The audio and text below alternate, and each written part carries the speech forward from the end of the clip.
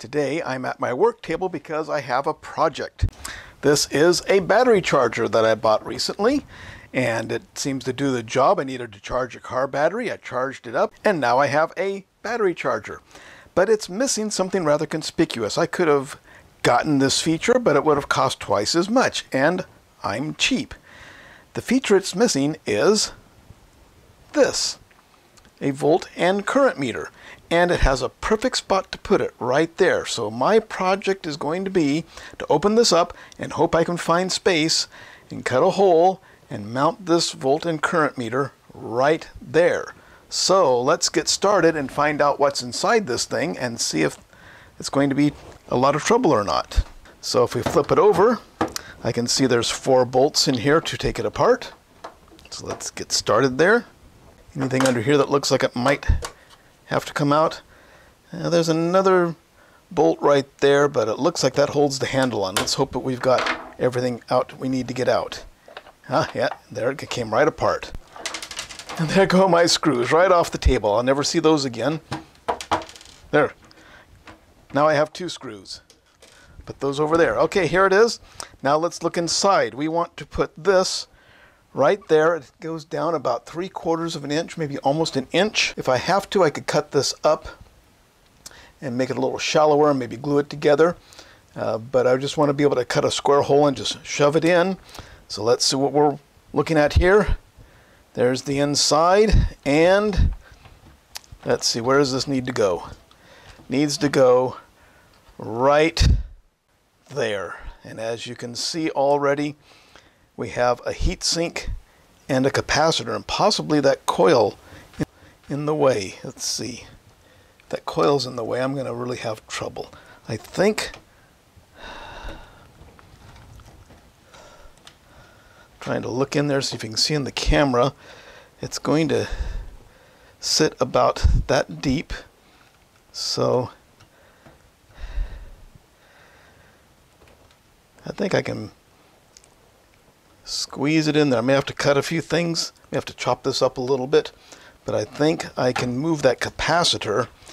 The heat sink's going to be a bigger problem. The capacitor I can just unsolder. It's actually glued in place here, but I can unsolder the capacitor and put some wires on it and stick it somewhere else. The heat sink's going to be more problematic. Looks like we have a fan here. Looks like it sucks air in this side, blows it across the heat sinks and then out the other side. And I don't see any way to do this other than to grind down that heat sink until it makes enough room to squeeze in our unit. Let me put these wires off so I can see how it's going to fit a little better. I guess I could have that stick out just a little bit. I'd rather have it flush if I can. So there's how much room I've got. Let's see if we can look inside there. It's going to sit right about like that. So the edge of this will be right on the edge of that. So I can look across, and yeah, I don't know if you can see that there. I have to lose about 1/8 of an inch off the capacitor. But looking at it, I think that's not going to be in the way. So I can grind down that heat sink. I'm a little concerned about that because, of course, if I grind down the heat sink, it's going to lose some effectiveness. Maybe I can do something about that. But I guess we shall get started with that. Okay, we need to start by pulling the circuit board out of there. So it looks like it's held on with 1, 2, looks like 3 screws. Let's give that a quick. And what if I should pull that fan off the board? Just, it just slides right out of there. Let's pull the whole thing out. Okay, we have separated everything from that part of the package. So what I'm up against here, just got to cut through this glue here to get the capacitor off. There's goo on the transistor or whatever that is. Could be a transistor, could be a silicon controlled rectifier. This is held in place by 2 solder points, one there, and then the transistor. I wonder if I should pull that out with the transistor as one piece and then grind that down with a grinder. Probably be easier to leave the transistor on the heat sink than to remove it. So I'm going to have to unsolder the transistor, the heat sink, and this capacitor, and grind that down, solder things back into place. Let's go get my soldering iron and get to work. Okay, I have my ancient Weller soldering iron here. Ancient, but it works very well. Haven't used this in a while. The tip looks like it could use a little work, but it tinned up okay, so we're ready to go. So what I need to do is I have been around a while. I have some ancient tools here. So here's a old-timey spring-loaded solder sucker, and so let's start unsoldering.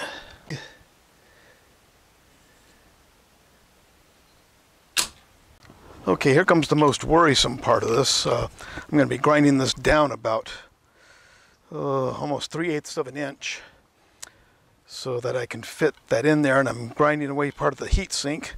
I'm a little concerned about that, but it's not that much of a heat sink anyway. We will see what it does. Here goes. Stand by for noise.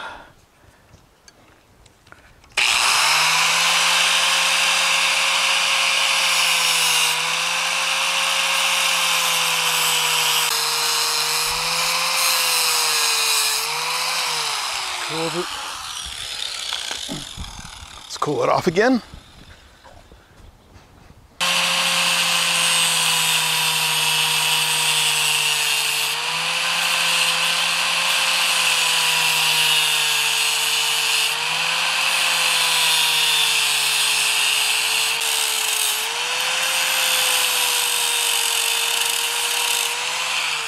Okay, so cut those grooves in it to give it a little more surface area and hopefully help it cool. Let's go start putting things back together.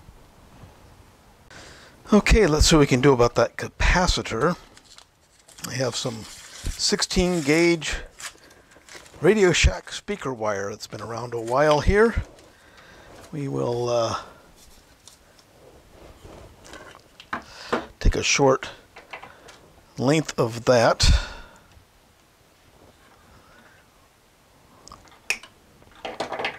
Now, I'm usually not crazy about this type of wire stripper, but I think it might be appropriate for this particular application. So there we... yeah. And it actually worked. Just had to give it a little bit of help there. It doesn't have enough grip. I have to give it a little squeeze. There we go. Just needed a little bit of help. So I need to split this back a little bit here.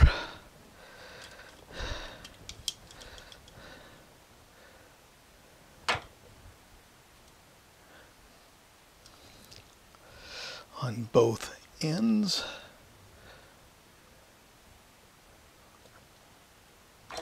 There we go. And I will start by soldering this to the board, I think. That's what we got here. Let's see. I'm going to put the positive end on the little stripy thing here. Let's see if it'll go in there. Yeah, it'll fit if I give it enough twisting. Oops.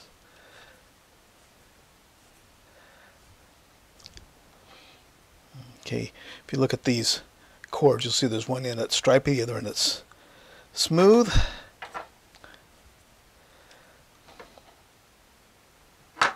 And it's going right in.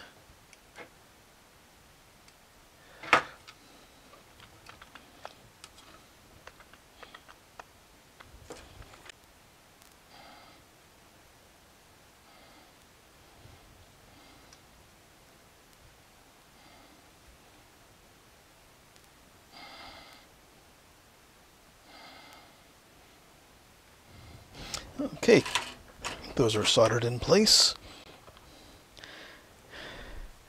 And the other ends I will tin and then solder to the capacitor after clipping them to the proper length.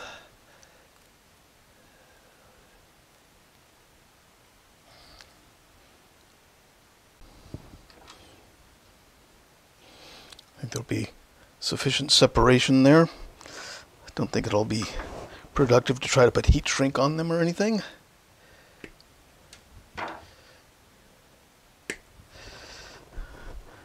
On the other hand, yeah, I think I will.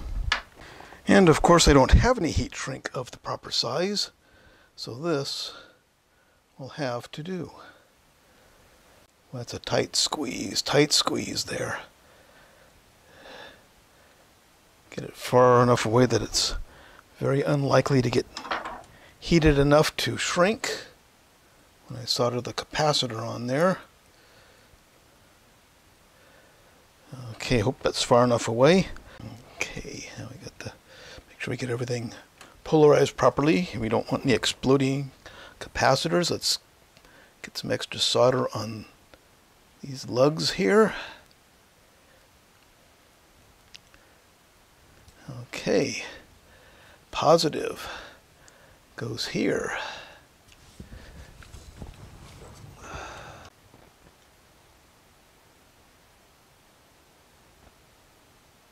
Okay, and negative goes here.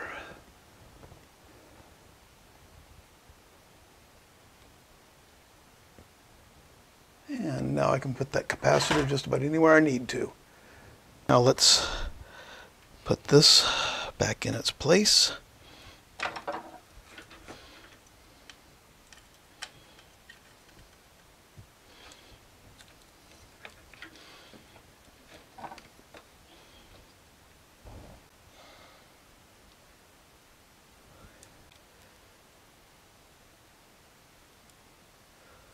Okay. We should be back in business.